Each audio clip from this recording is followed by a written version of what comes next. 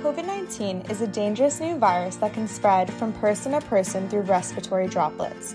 Fortunately, doctors have come up with a vaccine to combat COVID-19. A vaccine is a medicine that teaches your body how to fight against the virus by creating antibodies. We've all been hearing about these antibodies, but what are they exactly? Antibodies are signals that attach to the virus in your body, which tell your body to fight it off. Antibodies are specific to each virus, so this is why we need our bodies to make new ones for COVID-19. So let's talk about how the vaccine works.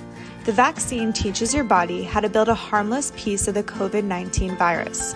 This simple piece alone is not harmful to you. Your body learns to identify this piece and kill it.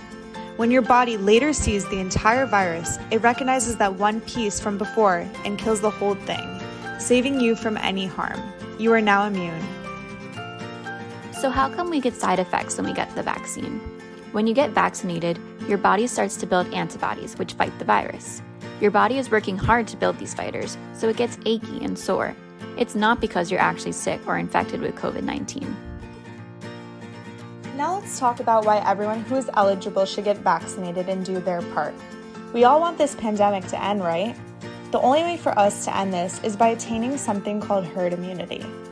Herd immunity happens when a high percentage of the community is immune to a disease, essentially stopping the spread of the virus. Vaccination helps us reach herd immunity, protecting yourself, your family, and your community from COVID-19. We did our part. Now let us help you do your part in preventing the spread of COVID-19. Ask your provider today about how you can get vaccinated.